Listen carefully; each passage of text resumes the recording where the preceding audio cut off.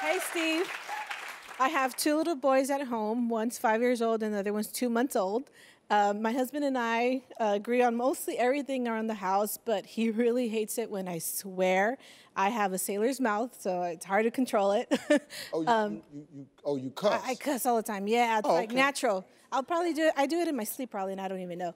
But so the one thing I want to ask you is, how do I? What age is good to introduce some colorful words to my kids' vocabulary? What's a good age? Yeah, like is it to introduce cussing? Yeah, well, because I don't think I'm gonna stop. You know, like he suggested, make a jar, and every time I cuss, and then I told him I'm gonna be broke by the time, you know, if I ever stop cussing. I think you should introduce cussing to a child at 2. At 2? Okay. Yeah, I think 2. Yeah. I think it's 2. For those of you that don't have kids that's a little stunned by that answer, the reason I say 2, because 2 is the beginning of the years called the terrible twos. That's when your child has mastered the word no. Come over here, no. When you come here, no. When you come here, no. That's when you introduce cussing right there. No. Oh, yes, the hell you are. I didn't get introduced to cussing until I was 4.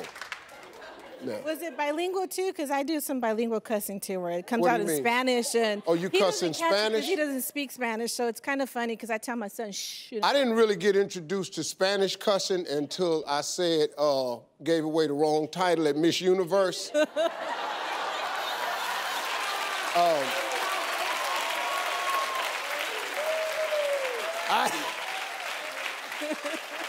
I got introduced to Spanish cussing for about 4 months.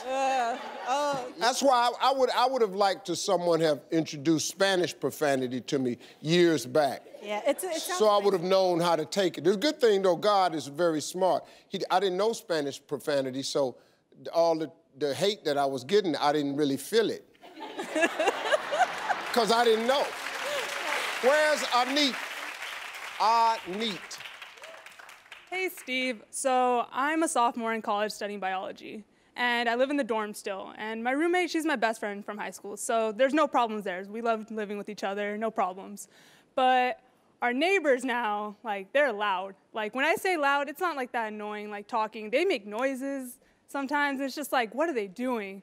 And I'm just wondering, I'm like, okay, we tried being civil. We're like, oh, we'll just, like, you know, introduce ourselves, tell them to keep it down. Didn't work. We went to the RA, didn't work. So I was just kind of wondering, like, if you could, you know, help me come up with a plan to, you know, shut them up finally. Well, you don't have to shut them up. You just participate.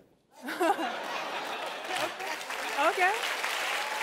Yeah. So like a competition. No, see, you can hear them clearly through the wall, right? Mm-hmm. If you can hear them, they can hear you. Okay.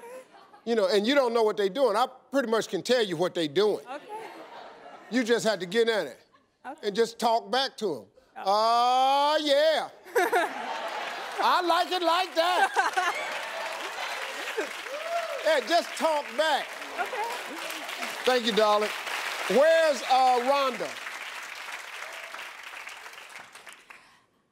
KFC just made a new bath bomb, and it's shaped like a new what? Bath bomb. Bath? Bomb. Bomb. Yeah, you. KFC? Like, yes, KFC. Made something for a bath? Yes, and it's shaped like a drumstick. It's right there on the screen. Okay, what is a bath? What does that do? So you throw it in the bathtub, and then after you take a bath in it, it dissolves, and after you come out, you smell like fried chicken grease. So I was wondering if that's something that you would like to use, since I know you have a love for fried chicken. What? And if not... You know I have a love for fried chicken? Yes, that's... Okay, now I'm not going to take that the way that sounds.